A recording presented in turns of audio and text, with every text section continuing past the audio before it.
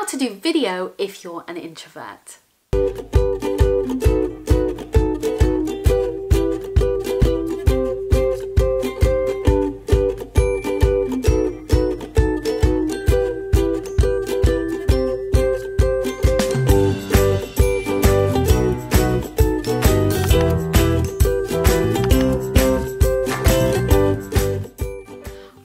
Griffiths, and I am a classic introvert.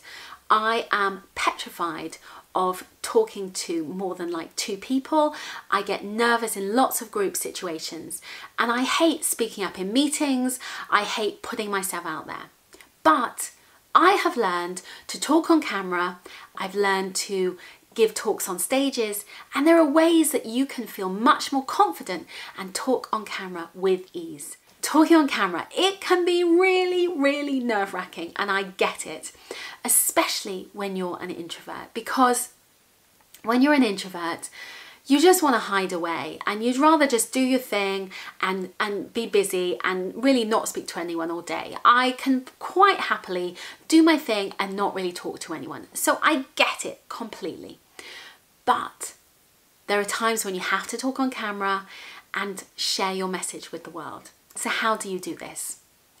The first thing to think about is to make friends with the camera. So start falling in love with the lens and treat it as your friend, because at the end of the day, you're just talking to one person. You're looking down the barrel of the lens and you're talking to one person. Hi, thanks for watching. And so when you can do that and engage with someone and enjoy talking to them on camera, it's so much easier. And it means that you connect with one person. And it's that same connection that as an introvert, you are great to connect with someone on a one-to-one basis. It's exactly the same. So once you kind of get your head set round that, then start thinking about how you talk to people.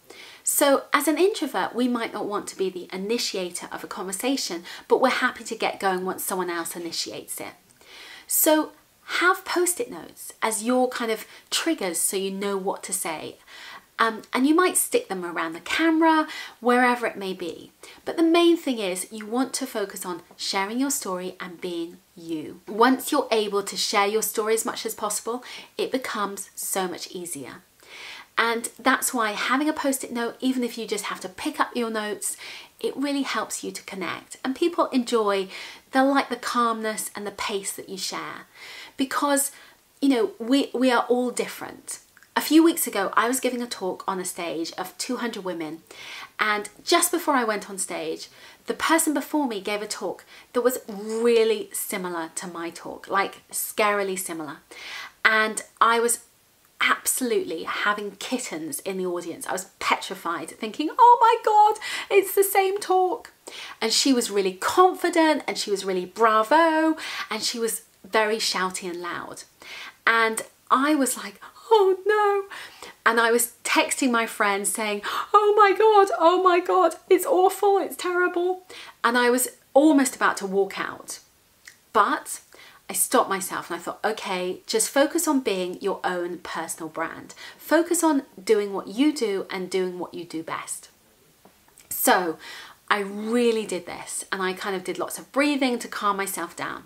I got onto the stage and I did my thing, and I talked about not having confidence and being an introvert and being shy on camera, but how you can turn it around.